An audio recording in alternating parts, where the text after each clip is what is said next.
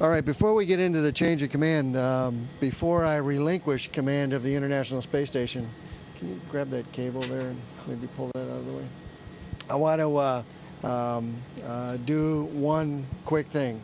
I have the honor, being a retired Army aviator, to present a very special award to another Army aviator, T.J. Creamer, who's been an Army aviation officer for going on 27 years.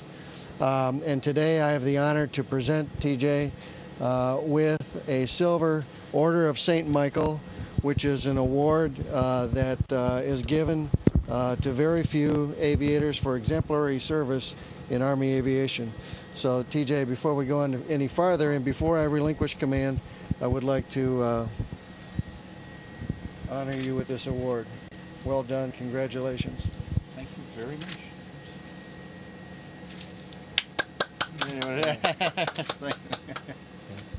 Thanks, Jeff. I tell you, it's a real honor to receiving this from you, and it's been a good time here. It's been a good career, and thanks for being a mentor the entire time. All right, well deserved. Congratulations. Yeah, but you don't cover it up. All right, thanks, Suichi. And now Suichi's going to join us, and now I can know and I can join us, and we'll execute this change of command. Before I get into it, though, I would like to once again acknowledge the team that really makes this happen. It's not the folks you see here on camera on station. It's the international team around the world, and for me in particular, Houston leading the way.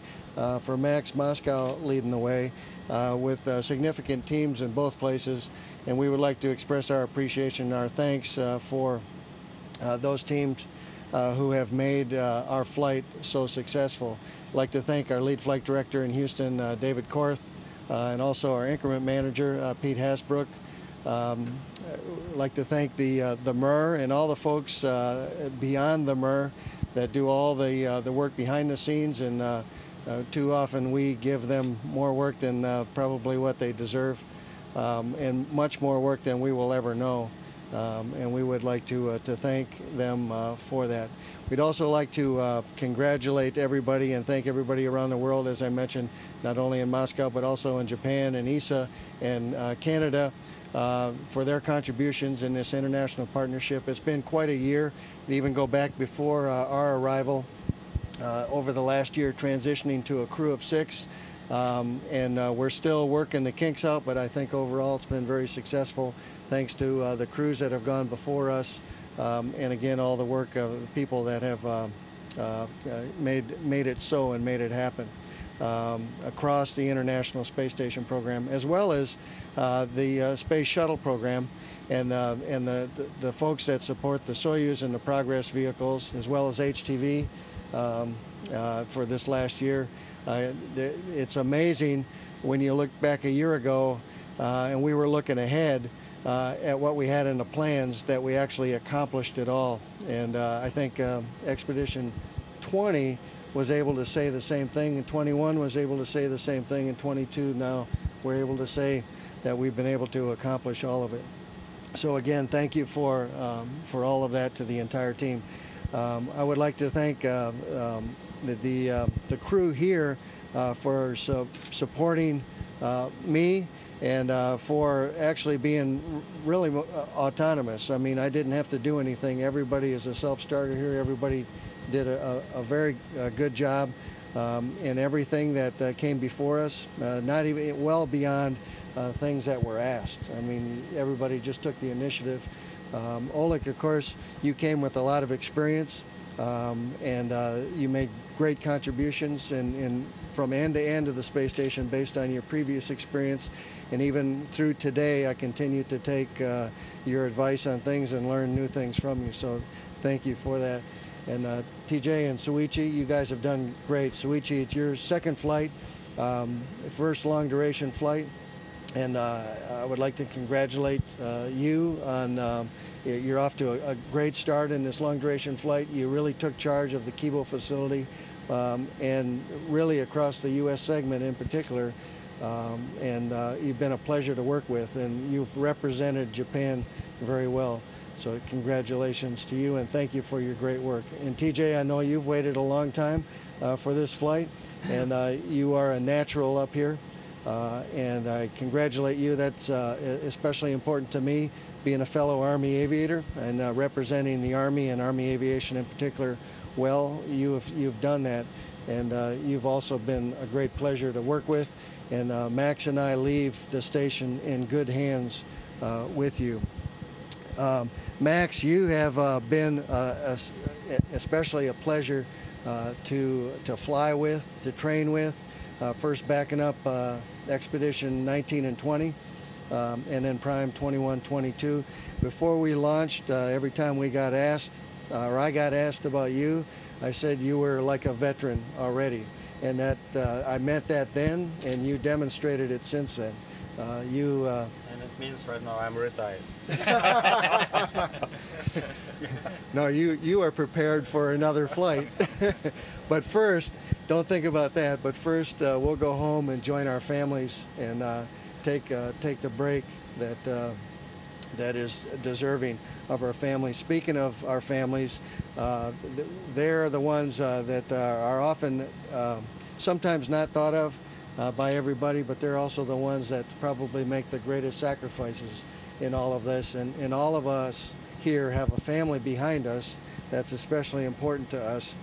So I would like, on behalf of the entire crew, to thank the families and the support and the sacrifices that they have made in that. Now, I have one other small presentation. It's a NASA tradition that when you fly long-duration flights, they have a 100-day patch, they call it, even though everybody flies longer than 100 days. It's the equivalent of the Mach 25 patch that space shuttle crews earn when they fly. And but even though it's a NASA thing, I want to give it to Soichi here.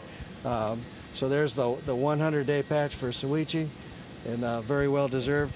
And Max, I would also like to present one to you, and I hope that you wear it proudly on your flight suit. And again, well done. And I look forward to finishing up a very successful flight with you tomorrow. And TJ, I'd also like to give one to you.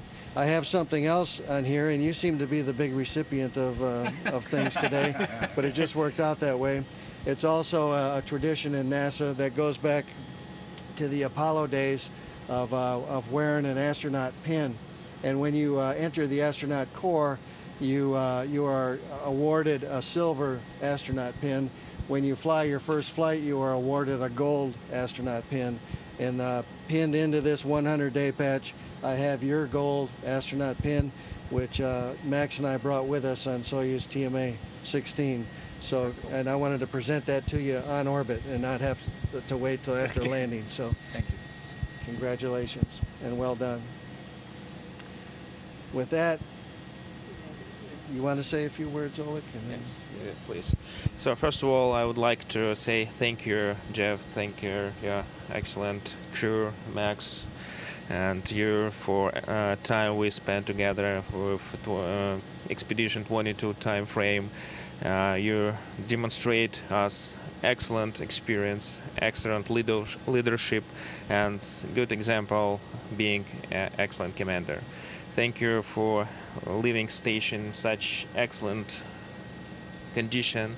We'll try follow your way and keep it in a good shape. Thank you, Jeff. Thank you, Max, and Godspeed. Thank you. And Godspeed to you all too in Expedition 23. Not at all. Well, I think we're all talked out. I took the most of the time. Sorry about that.